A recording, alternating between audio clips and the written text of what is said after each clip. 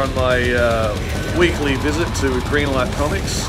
Usually have monthly subscriptions come in and get soothed by the very tame Dokken songs in the background.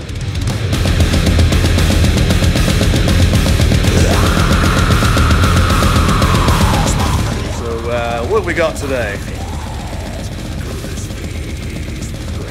Savage Avengers. Now, and that's Ross. Believe it or not, that man that you see behind you is one of the owners of the store and also the former vocalist of Avid Damnation.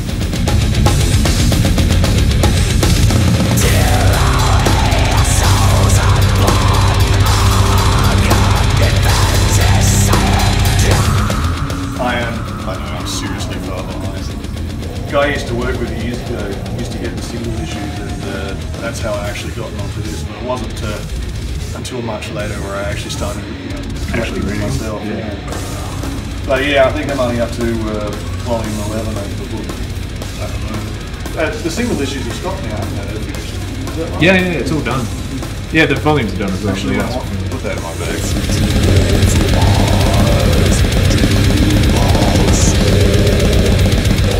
Some of the titles I usually get nowadays are mainly Star Wars. Particularly more interested in the classic characters.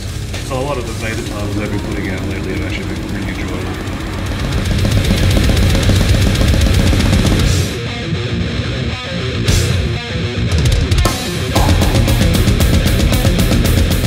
Another one more sort of high on my list is the new Conan series. This is the book version of the first few episodes. I think out of the two Conan series, this is probably the one I like the most so far. It's got an overarching storyline of all Conan about to be sacrificed to a god. I'm actually in the middle of reading the original Robert E. Howard Conan books. They should probably do some graphic novel adaptations of those stories themselves. I reckon that'd be pretty sweet.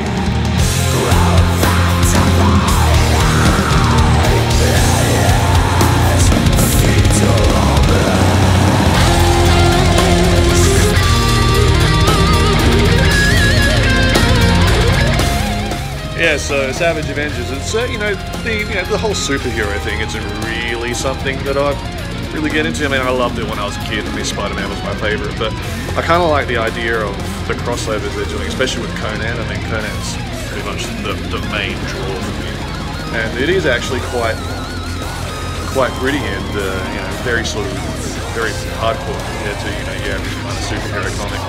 Mind you, I mean, I haven't really kept up that much with the traditional heroes and what's sort of happening nowadays, but this is one of those ones that definitely sort of come under my radar, and it's outside of what I would normally digest.